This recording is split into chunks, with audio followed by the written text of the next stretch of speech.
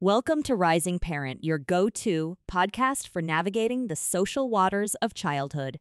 I'm your host, Edna, and I'm here to help you and your little one build lasting friendships and conquer social anxiety. In this episode, we're diving deep into the world of social skills and exploring practical strategies to help your child make friends with ease. From role-playing to building confidence, we've got you covered. So grab your favorite beverage and get ready to unlock your child's social potential.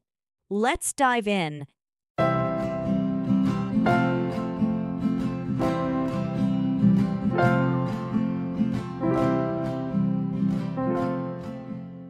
Okay, so parents out there, listen up because this one goes out to you, especially if you've got those little ones, those preschoolers, to keep you on your toes. All those finger painting adventures and snack time negotiations. Oh, tell me about it. And just when you think you've mastered the art of the sippy cup, Yeah. bam, new challenges pop up, like little friendship dramas. Yeah, because even at that age, friendships, they're a big deal. Huge. And we're not just talking about who shares their toys nicely. We're talking about building those foundational social skills, the kind that'll stick with them way beyond those playground days. And that's what we're diving into today in this deep dive, giving you the inside scoop on how to help your little ones make those all-important connections and really thrive in those social settings. We've got some awesome resources lined up, too, to guide us along the way. First up, we've got Kids Who Need a Little Help to Make Friends from the Childmind Institute. They always have such practical advice. Absolutely. It's like having a cheat sheet for navigating those playground politics. Right. And for a fun little bonus, we'll be weaving in insights from Teaching Your Preschooler the Importance of Friendship. It's this super cute and informative video from McFinn, Explore Kindness. I love how they use those adorable characters to illustrate those sometimes tricky social situations. Totally. And you know what else I appreciate about both of these sources? They totally get it. They understand that parents can't exactly step in and create friendships for their kids. Oh, I know, right? As tempting as it might be to orchestrate those perfect play dates. Pick their friends for them. Wouldn't that be nice? Oh, the dream. Yeah. But seriously, both the Childmind Institute and McFinn, they emphasize how crucial it is for kids to develop those skills themselves. And as parents, we're like the coaches, on the sidelines, cheering them on, giving them those tools and strategies they need to succeed. Speaking of those tools and strategies, the Childmind Institute does a great job breaking down some of those common challenges kids might bump into in those early social situations. Like, you know how some kids with ADHD might struggle with impulsivity? Right. Maybe they interrupt a lot or have a hard time waiting their turn. Exactly. Or on the flip side, you might have little one who's more on the shy side, hesitant to jump into a game that's already in full swing. And that's where that one-size-fits-all approach just doesn't cut it.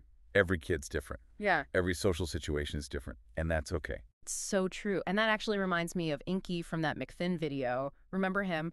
Poor little guy was dying to join that epic game of blockers and boats. Oh, yeah, but he just couldn't quite figure out how to approach the group. And that's where his buddy Three Tooth swoops in with this brilliant idea, social scripts. They're like magic words or phrases that help kids navigate those tricky social situations. It's like having a little script to follow. Especially helpful for those kiddos who might find those unspoken social cues a bit confusing. Exactly. Like the Childmind Institute gives some awesome examples of simple phrases that can make a world of difference. Like just saying, "Can I play too?" Or "That looks like fun," can be a total game changer. It's all about giving those kids the words to express themselves and their desire to join in the fun. Right. And they even talk about how to read those subtle cues. Like, is everyone smiling? Are they laughing? These little things can help kids gauge if it's a good time to jump in. Because sometimes those nonverbal cues could be tough to decipher even for us adults sometimes. Hey, tell me about it. But the more practice kids get, the better they become at reading those social situations and responding in a way that feels comfortable and natural. And that's something that the McFinn video really emphasizes, the power of practice. Yeah. They actually show Three Tooth coaching Inky on those little things that can make a big difference. Like making eye contact and smiling when approaching someone. Right. And even introducing himself. It's amazing how such small actions can boost a child's confidence and help them feel more at ease in those social settings. Totally. It's like those little things send a signal that says, "Hey, I'm friendly and approachable and I want to play with you." Exactly. And you know what I love about both of these resources is that they highlight how these social interactions are not just about making friends. They're about developing those essential life skills that'll serve them well in all areas of their lives. So true. We're talking about communication, empathy, problem solving, you name it. These are skills that go way beyond the playground. Absolutely. Yeah. And the best part is that by focusing on those social skills, we're not just setting them up for success in preschool. We're setting them up for success in life. Yeah. And, it's kind of like learning to ride a bike. You're not going to nail it on the first try. Oh, gosh, no. There will be wobbles. There will be spills. Maybe a few tears along the way. Exactly. Yeah. And the same goes for those social interactions. Not every attempt at joining a game or striking up a conversation is going to be a slam dunk. So true. And you know what? That's okay. It really is. Those little hiccups, those oops moments, those are actually golden opportunities for growth. They're like those mini life lessons in disguise. You know, the ones that teach us resilience and how to bounce back from setbacks. Absolutely. And it's in those moments where we as parents can really shine. We can offer that listening ear, that comforting hug, and help them reframe those failures as opportunities for learning. It's all about teaching them that it's not about being perfect all the time. It's about trying new things, putting yourself out there and learning from those experiences. And you know what else is important to remember? Not every kid is wired to be the life of the party. So true. We don't want to put those labels on them or have these preconceived notions of how they should be socially. Right. Some kids are naturally more introverted or prefer smaller groups, or maybe they just need a little more time to warm up to new people and situations. And that is 100%. Okay. It is. The Child Mind Institute actually talks about the difference between shyness and introversion. Oh, that's a good point. Because they're not always the same thing, are they? Not at all.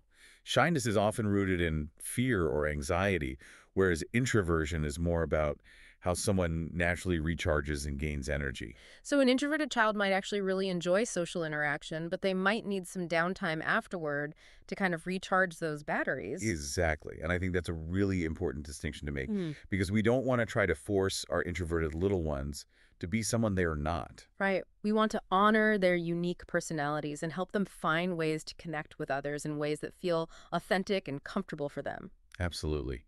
And, speaking of creating those comfortable and positive social interactions, it reminds me of something else the Child Mind Institute mentioned about play dates. Oh, yeah, those supervised social skills boot camps? Yes. They emphasize how important preparation is for those play dates. Oh, tell me about it. A little planning goes a long way. Right. Before the play date, it's a good idea to chat with your child about what it means to be a good host. Like maybe brainstorming some fun activities they could share with their friend or practicing how to offer a snack. Exactly. And even something as simple as asking their friend, what do you want to play, can go a long way in setting the tone for a positive and engaging interaction. Oh, and let's not forget the cardinal rule of successful play dates. Always have emergency snacks on hand. Yes, because nothing derails a play date faster than a case of the hangries. So true. But beyond the logistics, both of our sources today really stress the importance of focusing on the positive when it comes to these social interactions. Absolutely. Instead of just a generic, good job, try to be specific about what you're praising them for. Like, I loved how you shared your dinosaur with your friend, or you did a great job taking turns on the swings. Exactly. Those specific observations help them understand what they did well and encourage them to repeat those positive behaviors. It's like we're giving them those little gold stars for those social skills we want to see more of. And the beautiful thing is that by focusing on those positive interactions, it creates this upward spiral. More positive interactions lead to more confidence, which leads to more willingness to connect, and so on. It's like we're building this foundation of positive social experiences that they can then draw on as they continue to grow and navigate those social waters. Exactly. And you know what else those positive interactions do? They help create a sense of belonging and connection. Which is so essential for their overall well-being and development. Absolutely. Yeah. Because when kids feel like they belong, when they feel seen and heard and valued, it does wonders for their self-esteem, their confidence, their overall happiness. So true. It's like we're nurturing those little social butterflies, even if they're still learning to fly. It's like we're giving them a little toolkit for those inevitable moments when those social interactions get a little, well, bumpy. Exactly. Because let's face it, those bumps are going to happen. Oh, they will. And you know what? Those moments, those little disagreements, those are actually prime learning opportunities, too. Absolutely. Oh. It's like they're getting a crash course in conflict resolution. And as tempting as it is to swoop in and fix everything for them. Oh, I know the struggle is real. Right. But sometimes the best thing we can do is take a step back and let them try to work it out themselves. It's all about finding that balance right? Between offering support and encouraging their independence. Exactly. And you know what else helps in those moments? Those social scripts we were talking about earlier. Totally. They can be just as useful for navigating disagreements as they are for making new friends. Right, like the Child Mind Institute. They give this great example of teaching kids to say something like, I don't like it when you do that, or can we try a different game instead? It's about giving them the words to express their feelings and needs in a healthy, assertive way. Yes. And you know what else I love about this approach? It's not about teaching them to avoid conflict altogether. It's about teaching them how to navigate conflict constructively. Because conflict is a natural part of life, right? And learning how to manage it effectively is a skill that will serve them well no matter what path they take. So true. So as we wrap up our deep dive into the wonderful world of preschool friendships, remember this: it's a journey, not a destination. So well said.